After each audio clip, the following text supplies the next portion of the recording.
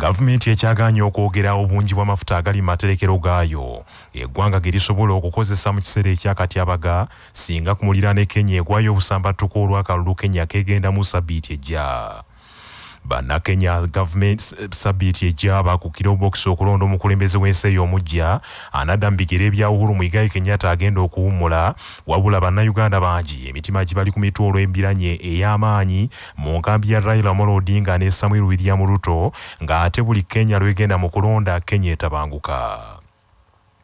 Ombako omukyalo w'ekibuga ky'e Hoima Asanas Nyakato era minisita w'ebyobugagga eby'omuttaka n'amasannyalaze ku ludda oluvuganya gavumenti atadde akazito ku gavumenti ebuulire eggwanga obweteefuteefu bwayo okwaŋŋanga embeera eno n'obungi bw'amafuta agali mu materekero gaayo. Owing to the past experience of 2007 general election in Kenya, which resulted into a post-election violence, it taught us as a country to be always prepared to stop and act towards in case of any crisis. And now it is just few days to elections next week on Tuesday.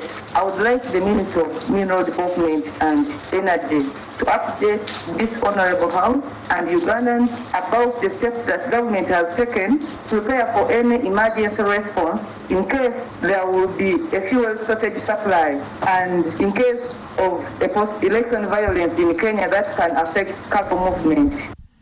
Omuyoko w'okubiri wa Ssaabaminisita w'eggwanga Hajati Rukia Isanga Nakadama mukwano agambye nti gavumenti yeeteeseteese ekimala era eyina n'amakubo agayita e Tanzania g'ejja okozesa okuyingiza amafuta kuno. Wabula omubaka wa Busiro East Medadi Lubega Segona Kalyamaggwa agambye nti omukulu byannyonnyodde tebyanukula kibuuzo ekyabuuziddwa. Eggwanga lyetaaga okumanya obungi bw'amafuta agali mu materekero ga gavumenti era mu materekero gennyini gavumenti geeyogerako kubanga amaterekero ga gavumenti agamanyiddwa ag'ejjinja makalu b'eŋŋwa temuli yadde ettondo. It is not a matter where we say, or if we tell you how much we have in our reserve. Taking from the experience of how much we've been caught unaware, with our reserves empty, with the tanks dilapidated, would it not be procedurally right that you direct government to tell us if fuel is not in those reserves, where is it? And for the benefit of the Prime Minister who exclaimed when I said civilized governments across the globe, I was suffering the temptation that ours is one of them. Ssaabaminisita w'eggwanga Robina Nabbanja Musafiri olukutte akazindalo naye tayogedde bungi bw'amafuta agambye nti gavumenti y'NRM yeeteeseteese ekimala. I can assure the country in front of this camera is that the NRM government has the reserves to make this country run. Honorable Minister, the government, I want to copy from the Prime Minister, the government is ready to sustain the Ugandan and it has fuel in place and it has alternative routes. Obwakabaka bwa Buganda buwadde abavubuka abali mu buweereza obw'enjawulo amagezi babeere bagumiikiriza ekimala beewala omululu ogw'okufuna ensimbi ez'amangu kubanga kiviiriddeko obuweereza okugootaana mu buli mulimu. Bw'abadde asisinkanya abavubuka abeegattira wansi w'ekibiina ekya National Christian Students Association mu Bulange Mengo, Katikkiro Charles Peter Mayiga asabye abavubuka okunywerera ku nnono n'obuwangwa bwabwe bave mu kwezunguwaza kibasobozesa okumanya obuvubo bwabwe n'obuddo. Temugenda kuba bazungu ne bwe munaakola mutya. Ojja kusigala ng'oli wannakinsige okutuusa ensi eno okuggwaawo. N'olwekyo Oluganda luyige. Ati mwa bavubuka mugenda ne mugamba manyi byensi biriwo bye mumanyi bw'ogenda e Bulaaya tebakulabawo ne bw'okola otya nze Olungereza ndumanyi naye sirowooza teriyo omuzungu nali nsanze n'alowooza nti mmuliraanye ebuwangwa bwamwe temubusuulanga kya bulabe nnyo kuba ojja kukula otuuke ku myaka gye ndiko eby'obuwangwa bwo tobimanyi eby'abazungu bwe weeteekako tebakuliiko osigale mu bbanga bwe kiri kambabuulire toyina kintu kyonna ky'osobola kuwangula okuggyako ng'oli mugumiikiriza. Ne bw'oba wabisikira kitaawe yakulekera ebintu biyitirivu engeri gy'okwatamu abo ababiriko ababirabirira bw'otakikola na bugumiikiriza nayo biggwawo. Mukuumaddamula Charles Peter Mayiga asomoozezza abavubuka ku mitendera egy'obulamu gye batalina kusaagiramu nga baweereza kyokka n'abakubiriza okutambuliramu nga bagunjawo ebibiina by'obwegassi. Bannabyamizannyo ekifaananyi ky'ensi yaffe.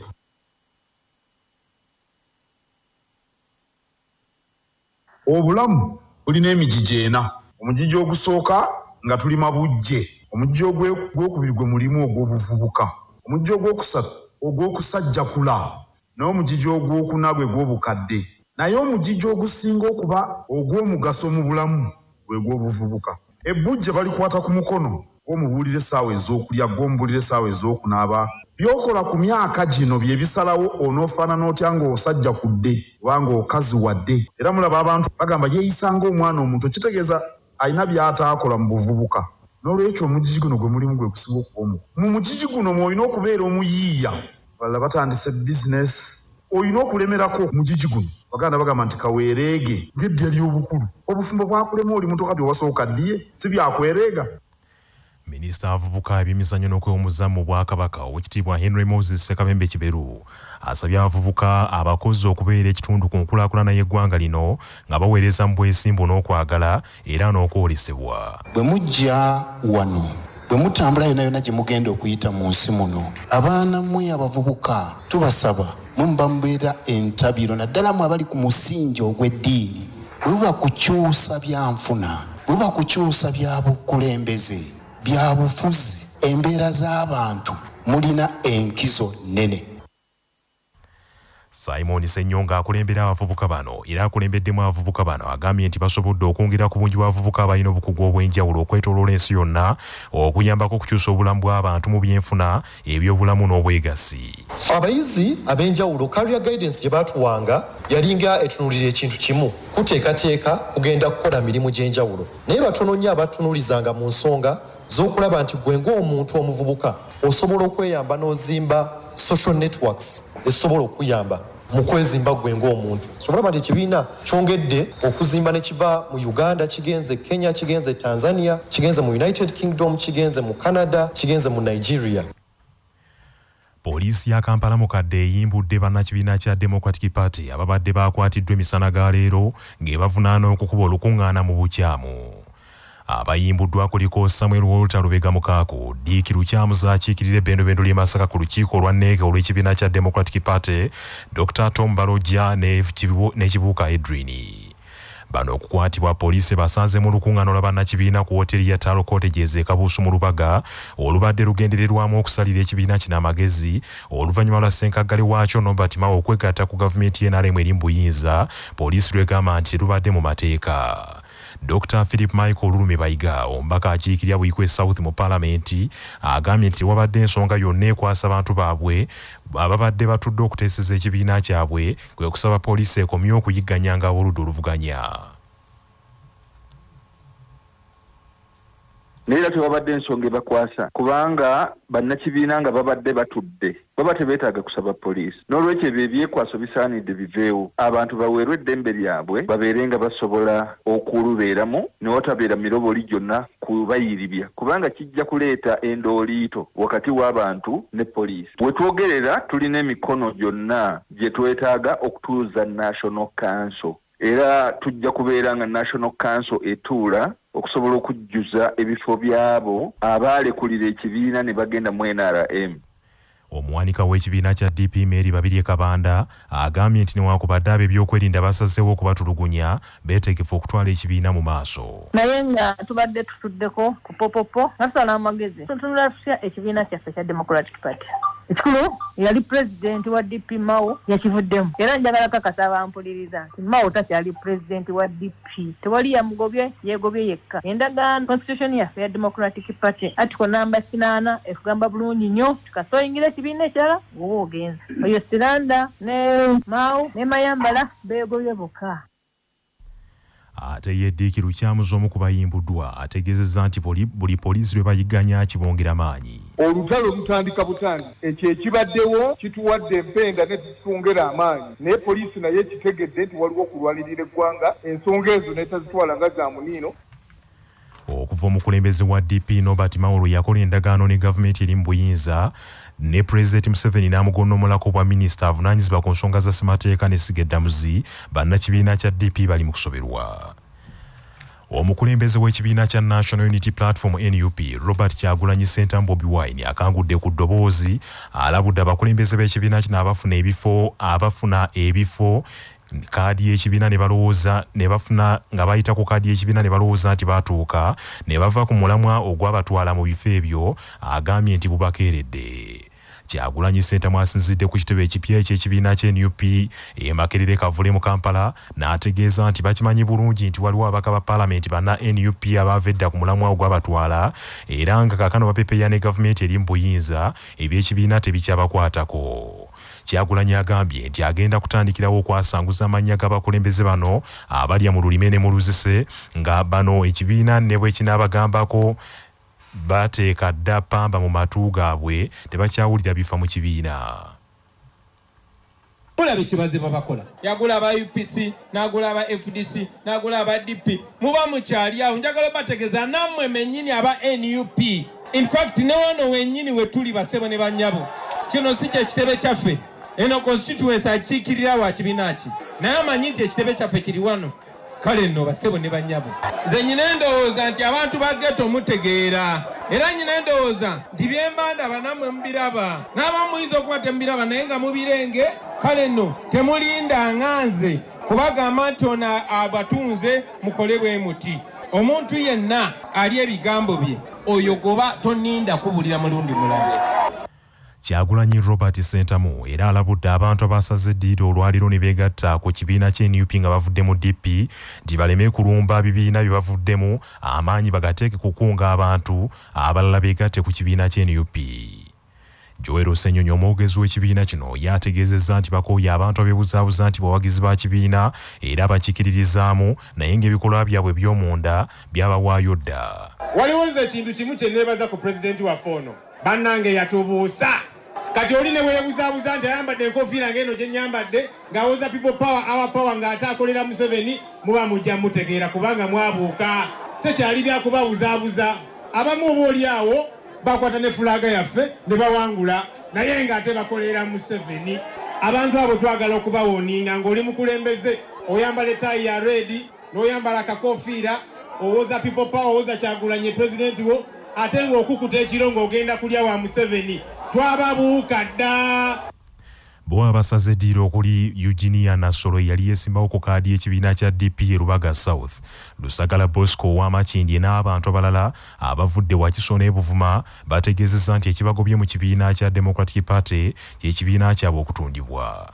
Masini by'obufuzi gye bitandikira twagala bakakasa ekyatugoba ewammawo kyali kimu kyokka era gwali wano ng'olina ekifo kye weesimbawo teweeraliikirira. Fe tuzze kunona bifo tuzze lwa muntu wa wansi anyigirizibwa tetusobola kwegatta ku mwami Museveni mu mbeera eno. Tuba tuli awo mu nomination nga tulaba emmotoka ze tutamanyi gye zaava eza kiragala ng'omusajja yeesimbyewo. Awo nze we nabuukira ng'omugezi ne mmanya nti bw'obeera mu kutiya nga bakuwalula nejjako ekituli bw'otabuukira mu kituli ekyo kufuluma omanya kati mubiri gwe gugenda. Basaba ne banyabaffe twanganye tekisobola kwegatta kwanyigiriza ngaffe tunyigirizibwa. Basaba ne banyaba eddagala mu ddwaliro gye liri muli bulungi emmere gyeri eka musobola okwetusaako ebyetango. Manya obuvuna obuddo obw'eddembe lyo tonyigirizibwa. Ddembe lyo ery'obwebange. Ddembe lyakutuusibwako Cortez Mouth Freshener. Nzijukira mutabani wange bannenga bamuyeeya nnyo olw'okuwunya akamwa naye ne bandagirira eddagala eriyinza okumuvumula. Ye Cortez Mouth Freshener. Bw'oba olina ky'olidde oba ky'onywedde nga tekiwunyisa bulungi kamwa fuuyiramu Cortez Mouth Freshener kawunye bulungi olunaku lwonna. Asangibwa mu supermarket ne pharmacy zonna era yakakasibwa National Drug Authority. Cortez Mouth Freshener. Nga bali wamu ne Sahara mu Choose Mix akanzaali akazitoya envaazo ne zifuna obuwoomi obusukulumu. Saako Sahara tangawizi tea amajani agawa chai weddekende naye n'afuna obuwoomi obutagambika. Byakakasibwa UNBS nga biri mu maduuka gonna. Buvunaanyizibwa bwa buli maama okuyonsa omwana we okumala ebbanga lya myezi 6 nga munnamateeka Joseph Ndawula bw'annyonnyola. Tulina ennambika eyakolebwa Ministry of Health ezaakolebwa mu 2007 okulungamya ku nnyonsa y'abaana. Mu police statement akatundutundu akokubiri kagamba nti maama asaanidde nti ayonsa omwana we nga tamuwadde kintu kyonna ekirala okumala ebbanga lya myezi 6 n'oluvannyuma lw'egyo emyezi yandibadde asobola omuwa ebyokulya ebirala ebimuyambako naye n'agenda mu maaso ng'amuyonsa waakiri okumala ebbanga lya myaka 2. Omukulembeze w'eggwanga era omuduumizi w'eggye ow'oku ntikko General Yoweri Kaguta ati Buhabulwa Museveni akoze enkyukakyuka mu magye mu ggye ly'eggwanga erya UPDF akyusizza abamu ku baserikale n'okubasumusa amadaala. Major General Samuel Kawagga abadde omuduumizi w'ekibinja ky'amagye ekisooka atwaliddwa mu ggwanga erya Kenya asikiziddwa Brigadier General Joseph Semwanga. Omuduumizi w'ekibinja ekyokusatu Brigadier General David Mugisha kaakano yatumira eggye erikuuma pulezidenti erimanyiddwa nga Special Forces Command. Ayogerera eggye lya UPDF Brigadier General Felix Kulaije akakasizza enkyukakyuka zino n'asaba abaweereddwa obuvunaanyizibwa batandikirewo emirimu. Olunaku lwa leero omuduumizi w'amagye ku ntikko era pulezidenti w'eggwanga General Yoweri Museveni akozeemu enkyukakyuka entonotono mu magye. Abadde adumira ekibinja ekiyitibwa Special Forces Command Brigadier General Felix Osizori atwalidde Muroto nga omumyuka w'omuduumizi w'ekibinja ekyo ekyokusatu ate abadde omumyuka w'ekibinja ekyokusatu Brigadier General David Mugisha n'aleetebwa Entebbe okuduumira Special Forces Command. Enkyukakyuka ezo zitandikiddewo. Parliament eragidde ensimbi zonna ezisukka mu buwumbi obubiri bannamateeka ba kampuni ya Lubega Buzibira and Company Advocates ze bafuna mu ngeri ey'obufere okuva eri gavumenti okuyita mu kakiiko k'eggwanga ak'eby'ettaka zibaggyibweko mu bwangu zizibwe mu ggwanika ly'eggwanga. Parliament eragidde nti ne bannamateeka abo okuli Kaila Lubega ne Richard Buzibira bakwatibwe era bavunaanibwa olw'obufere. Parliament okusalawo bino esinzidde ku alipoota y'akakiiko kaayo akanoonyereza ku ntambuza emirimu bitongole bya gavumenti akakosase akakulembera omubaka wa Parliament owa Nakawa West Joel Ssennyonyi akabadde kanoonyereza ku vulugu eyanokolwayo mu alipoota ya Ssaabalondoozi w'ebitabo bya gavumenti ku bubbi obuli mu kakiiko ako. Akakiiko ka Parliament kano kazudde nti bannamateeka bano bakozesa olukujjukujju wamu n'abantu abalala ne bafiira gavumenti olwo ne bafuna ensimbi obuwumbi bubiri n'okusoba mu ngeri ey'okuguza gavumenti ettaka mu disitulikiti y'e Kagadi lye baalumiriza nti lya Namukadde n'atali lya Namuli. Akakiiko ka Parliament kano era kalagidde nti akakiiko k'eggwanga akavunaanyizibwa ku by'amateeka ne bannamateeka okutwalira wamu aka Ugandan Law Council kakangavvule bannamateeka abo bwe kiba kisoboka ne layisensi zaabwe zisazibwemu olw'obufere bwe beenyigiramu okubba ensimbi z'eggwanga. Parliament era ng'esinziira mu kunoonyereza kw'akakiiko kano eragidde nti yali minisita w'eby'ettaka mu kiseera kino ensimbi ezo we zaaweebwayo eri abantu abo nga kaakano ye kaliisoliiso wa gavumenti Betty Olive Namisango Kamyaturomwe, minisita w'ebyensimbi n'okuteekerateekera eggwanga Matiya Kasaija, amyuka omutesiteesi omukulu wa minisitule y'ebyensimbi Patrick Okailapu n'abalala banoonyerezebweko. Akakiiko kalagidde nti bano Parliament eragidde nti bano banoonyerezebweko olwavulugu gwe beenyigiramu ku nsimbi ezisukka mu buwumbi 10 ezaasasulwa abantu ab'empewo bwe zaali zifulumizibwa ekittavu ky'eggwanga. Parliament eragidde nti yali omutesiteesi w'akakiiko ak'eby'ettaka Barbara Imario anoonyerezebwe gye yeekukumye avunaanibwe olw'okusasula ensimbi zino obuwumbi 10 eri abantu ab'empewo. Ekyapa ky'ettaka bannamateeka bano kibaakozesa okufunirako ensimbi mu ngeri ey'obufere ng'akyali mu mannya ga Namukadde Natalia Namuli, Parliament nakyeragidde kisazibwemu bunnaamiro. Kinajjukirwa nti Betty Olive Namisango Kamyaturomwe kaliisoliiso wa gavumenti mu kiseera kino bwe yali akyali minisita w'eby'ettaka ye yawandiikira minisita w'ebyensimbi Matiya Kasaija ng'asaba ensimbi ezo buwumbi 10 nti okulirira abantu abaali babanja gavumenti olw'ettaka lyabwe eryatwalibwa, wabula akakiiko kakosase kakizudde nti zaasasulwa abantu bampewo. Amawulire g'ebyemizannyo mu mawulire gaffe agakya Basafama gakutuusibwako Modernity, amajaani agalimu eddekende omuli aga kisubi, tangawizi ne vanira. Wanywedde kacayi ka Modernity akawoomu gasange mu maduuka ne supamaketi zonna. Modernity, your best choice. Nga bali wamu ne pikipiki TVS HLX 6125 kati nno gyeyune okuva mu Yuvraj ebbanda. Empaka z'ebika by'Abaganda ez'omupiira ogw'ebigere leero zikomekereza omutendera ogw'ebibinja ogubaddemu ttiimu 16 gye bigweredde ng'ebika 8 biyiseewo okugenda ku mutendera gwa quarter finals ate ebika ebirala 8 ne biwanduka. Ebika ebyesoze quarter finals kuliko ekobe, endiga, empindi, olugave, effumbe, ente, emmamba namakaka n'engeye.